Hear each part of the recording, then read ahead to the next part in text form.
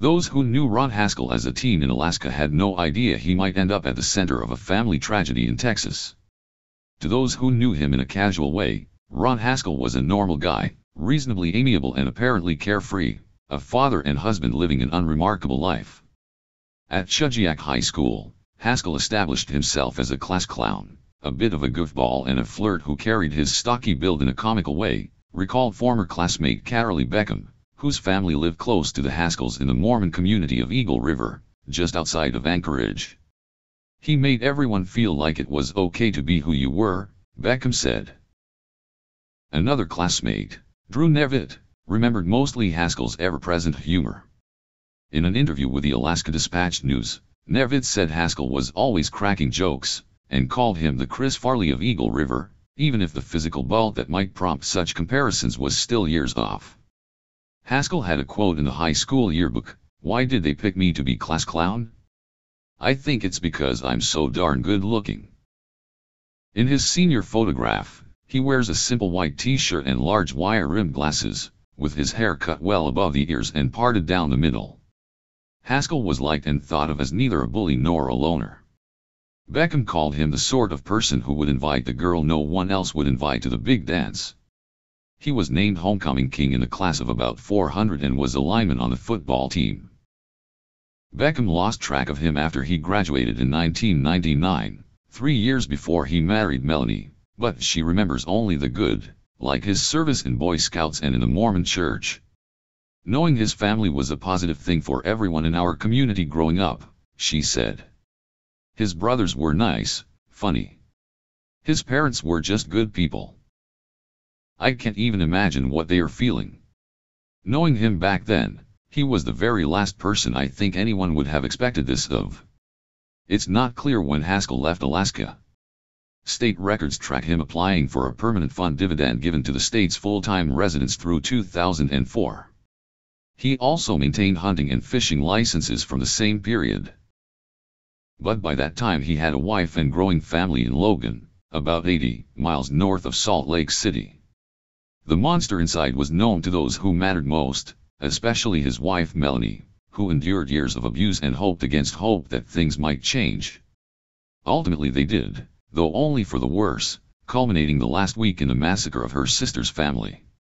On July 9, 2014, a mass shooting occurred in a home located in the town of Spring, Texas, a suburb of Houston, leaving 6 family members dead, 4 of them children, and a lone survivor. The suspected shooter, later identified as 33-year-old Ronald Lee Haskell, was apprehended after a standoff that lasted several hours. Haskell was related to the victims by a former marriage. Police and court documents state that Haskell arrived at 711 Leaflet Lane dressed American Samoa, a FedEx employee.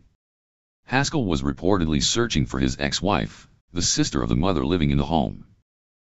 The door was answered by the mother's 15-year-old daughter, who initially didn't recognize him. He asked for her parents and she told him they weren't home. Haskell left, but returned a short time later and told the girl he was her ex-uncle. When she tried to close the door on him, Haskell forced his way inside, tied her up, and made her lie face down. Haskell did the same to the other 4 children and their parents when they returned to the house.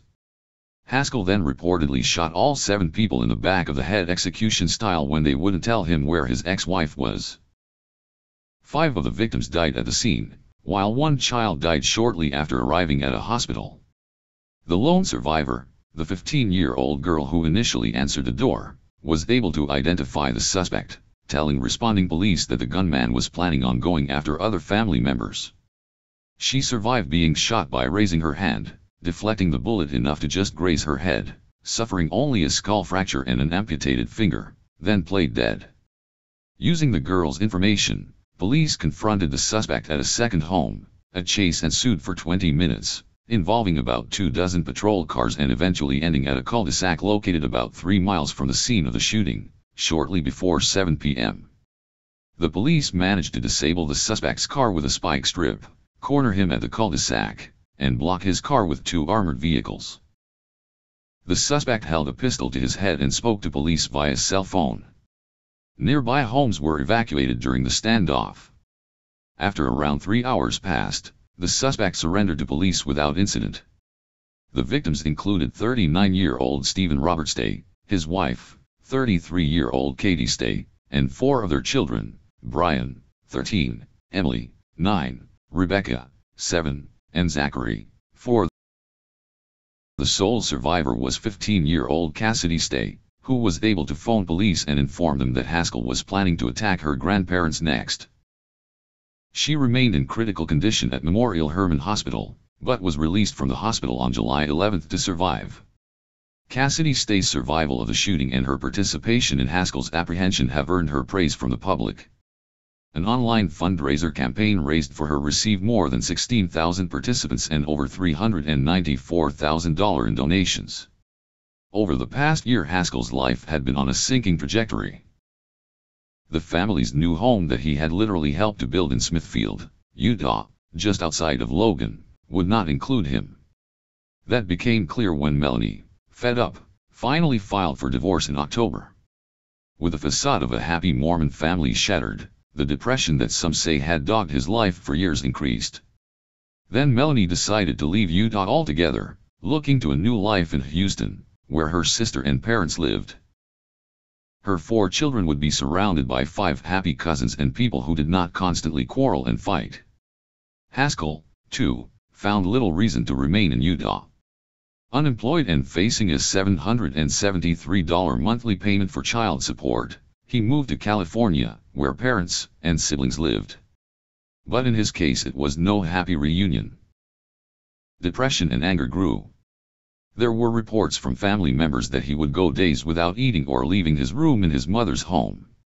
And the violence he had repeatedly shown toward Melanie flared up in November when he reportedly assaulted his sister and mother. Chandra Haskell sought a restraining order to get her brother out of the home. "I am afraid that if Ronald remains, he will harm me again," she wrote in her application for the order, which later was dismissed when she did not follow through. Haskell, again, argued with his mother, who had offended him by speaking to his ex-wife. He duct-taped his mom's wrists and taped her arm to a chair, screaming at her and choking her until she passed out. He left the house several hours later, but the police were not called until her daughter arrived. Sheriff's deputies in San Diego County looked for Haskell around the California town of San Marcos, where the family lives. They were still trying to find him days later when they got word that he was in custody in Texas, where his anger had reached the boiling point in a murderous rampage Wednesday afternoon. The victims were Melanie's sister and brother-in-law, Katie and Stephen Stay, and 4 of their 5 children. The body count could have been higher had not the Stay's oldest daughter, 15-year-old Cassidy Stay, survived, and called the police to report that her ex-uncle was on his way to her grandparents' house. How Haskell's mental state reached the point of gunplay, which had never been mentioned in previous abuse reports to police, may be known only to a few who are close to him, if at all. Melanie's divorce lawyer, Daniel Barker, was sickened when he learned of the family's slaughter. He wonders if he should have seen some indication, even a hint, that Haskell's instability was reaching a new level, and he combed his memory of their times together in court and of his conversations with Melanie. He came up with little. "Ron came across with a good demeanor," Barker said. "He spoke well and didn't raise his voice. He had that personality where you wouldn't expect something like this to happen. But you also had a feeling there might be something behind that exterior. There was something going on inside him." Only because his client had given him a full accounting of her marital strife was Barker aware of Haskell's potential for violence. When Melanie decided to relocate to Houston and Ron then headed to Southern California, Barker breathed a little easier.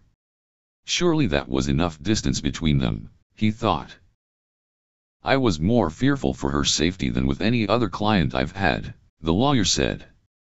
"Had she still lived in Utah, I would have been more concerned. But he was moving to California, where he would have the support of his family. She was moving to Texas. The problem was that this was someone who was intent on something. You can't plan for crazy." The trip from California to Texas was not nearly as far as the psychological journey Haskell had taken through his adult years. To those who knew him as a teenager in Alaska, there was nothing to suggest what he would become. He was a good kid from a righteous family, who were respected for their devotion to the gospel and to the church. On the morning of July 10, 2014, Haskell was charged with 6 counts of capital murder, according to the Harris County Sheriff's Office. He was held without bond, and made his first court appearance on July 11. In court, as the charges against him were read, he began shaking and later collapsed for reasons that are still unclear. When deputies lifted him to his feet, Haskell stood for a minute, then collapsed again. As a result, he had to be removed from the courtroom in a wheelchair. He made reappearances in court on September 30 and December 2, 2014 and January 21, 2015. On August 26, 2016, Haskell was expected back in court, and was then expected to stand trial in the fall of 2017, and face the death penalty. Haskell's trial commenced in August 2019. On September 26 of that year, Haskell was found guilty of capital murder and was sentenced to death by lethal injection on October 11. He is currently on death row at the Allen B. Polonsky unit near Livingston, awaiting execution. Don't forget to subscribe. And if you enjoy these videos, drop a like in there too. Thanks for watching, and if you would like to see a certain video on something, leave it in a comment below. Until next time, stay safe.